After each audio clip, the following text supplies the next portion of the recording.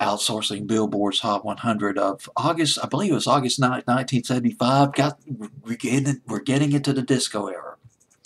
That summer, Casey and the Sunshine Band, Get Down Tonight, big disco hit.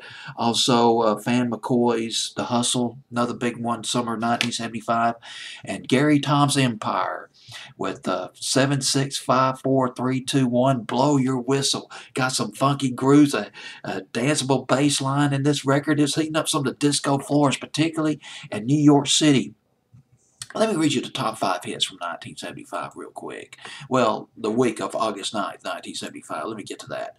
Here we go. Someone Saved My Life Tonight by Elton John, up from number 6 to number 5.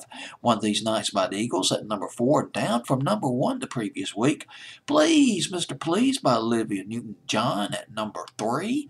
I'm Not in Love, produced by Jonathan King by 10cc at number 2.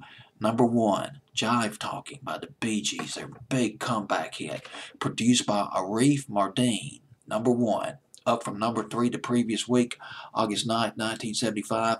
And let's go all the way down to number 73 on Billboard's Hot 100 that week. 7, 6, 5, 4, 3, 2, 1, Blow Your Whistle by the Gary Tom's Empire. I did manage to find a little bit of information on Gary Tom's. This was a disco record, big disco hit in New York City. When the first week of release, this record sold 40,000 copies in New York City.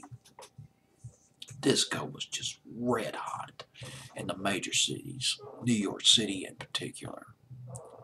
40,000 copies in New York City, that's the first week. Gary Tom's, he was with the Pickwick label. And he stayed with the Pickwick label until the label folded in late 1976, but not before. He came out with several 12-inch singles that were killer.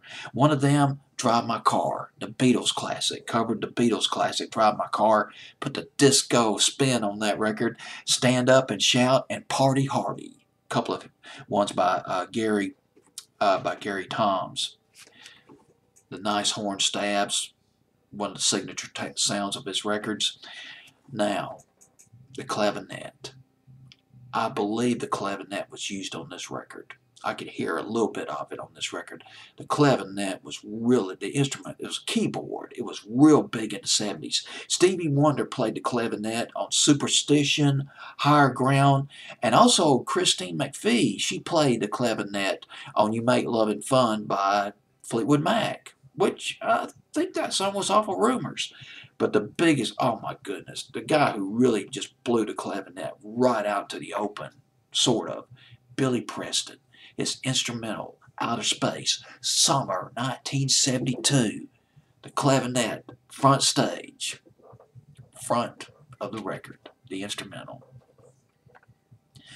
Well, that's it. At number 73, it will not get any higher than 73. Gary Tom's Empire with Blow Your Whistle.